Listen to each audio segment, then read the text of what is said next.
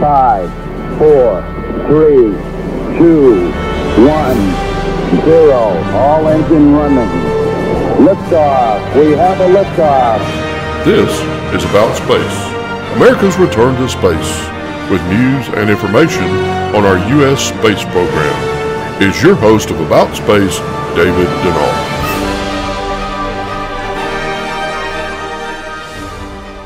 Thanks for joining me today in our continuing series, Return to the Moon to Stay. Well, NASA's plan to return to the moon is called Artemis, Apollo's twin sister and goddess of the moon. But before the first woman and next man land, NASA is going to send a series of scientific instruments to the lunar surface through commercial partners. In a program entitled CLPS, Commercial Lunar Payload Services. We're talking about small payloads, 15 pounds, 20 pounds, to the surface of the moon, science payloads, science instruments, maybe some rover capability, but we're buying this as a service to the surface of the moon as early as next year. So NASA has the instruments, we're ready to go, and we've identified contractors who have the ability to get us to the surface of the moon. Eventually we're going to have larger scale landers and then humans on the moon for the first time in the 21st century in the year 2024. NASA Administrator Jim Bridenstine.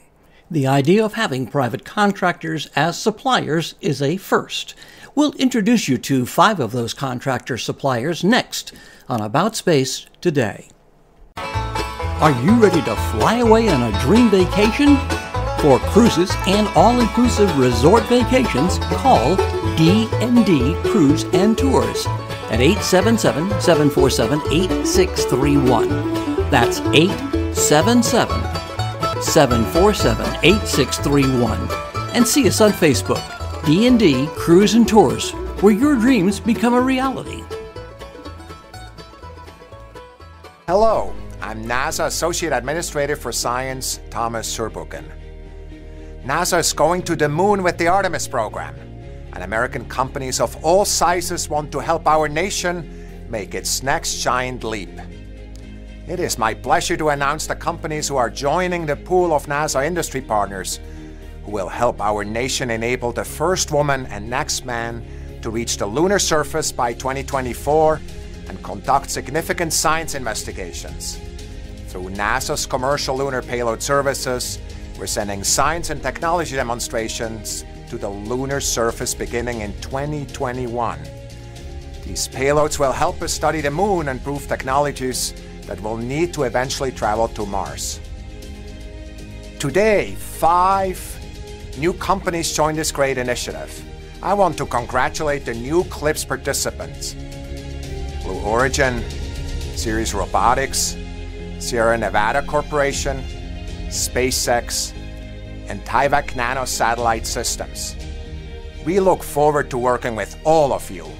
Together we are going. Bob Smith of Blue Origin. It's great to be going back to the moon. An opportunity like this is the reason why many of us got into the space industry. Blue Origin will be offering its Blue Moon lander, the one that we've been working on for several years. With its BE-7 engine that we've been test firing at Marshall Space Flight Center, to the kilowatts of power it will provide to help it survive lunar night, to its flexible payload deck that will support everything from instruments to rovers. We're confident that this lander can support all of our needs, from exploration to science, as America returns to the surface of the moon, this time to stay. Hi, Steve Lindsay here. I'm Senior Vice President of Strategy for S&C Space Systems Business Area. S&C is thrilled to have been selected for the Commercial Lunar Payload Services to support Artemis missions and the next stage of lunar exploration.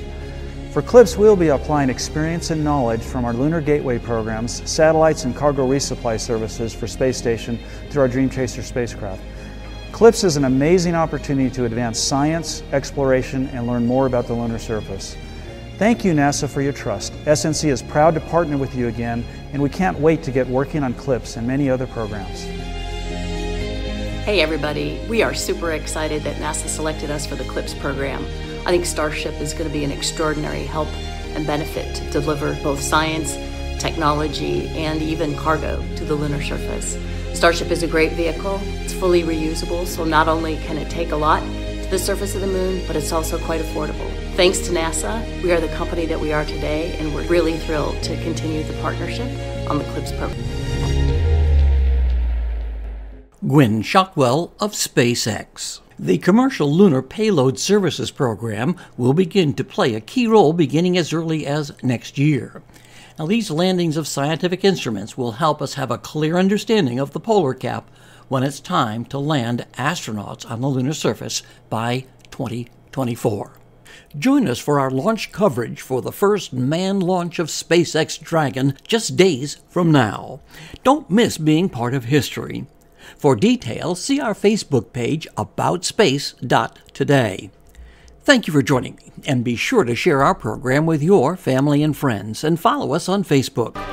Join me next week when we meet the women in space.